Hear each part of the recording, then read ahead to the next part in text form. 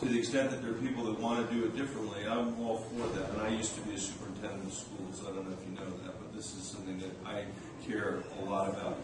At the state level and the local level, we need to listen to your voice and the people, people that had no hand in creating this recession, our school kids, and hear them say, you're underinvesting in our classrooms and our schools, which we are.